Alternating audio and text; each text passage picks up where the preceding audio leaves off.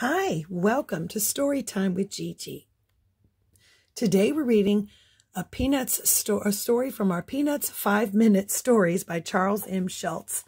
And our story today is called A Best Friend for Woodstock. Woodstock has a best friend. His name is Snoopy. Woodstock and Snoopy love doing everything together, especially sharing pizza.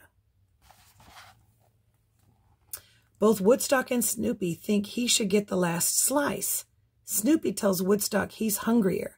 Woodstock chirps back that he's the guest. They both tug hard on the last slice and they both lose their grip. The last slice falls on the ground, cheese side down.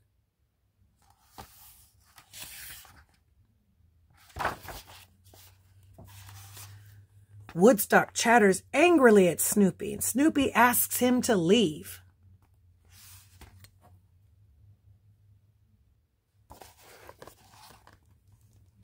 Now Woodstock is alone. He misses his friend. He wants to let Snoopy know he is sorry. But how?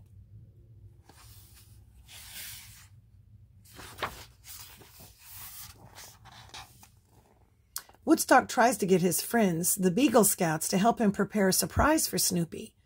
But the Beagle Scouts are getting ready to go off on a hiking adventure. Woodstock has an idea. He will write a special song and sing it to Snoopy. Woodstock is good at singing. He is a bird, after all.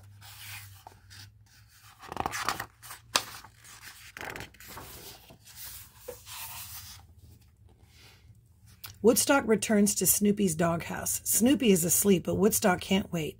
He stands on Snoopy's stomach and sings his song.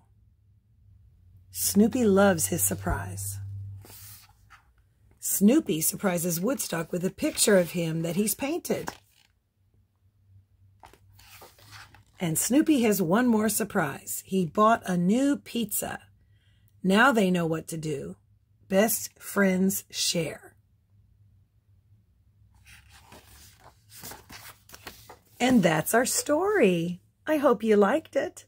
Make sure that you like and subscribe and share with your friends. Bye until next time.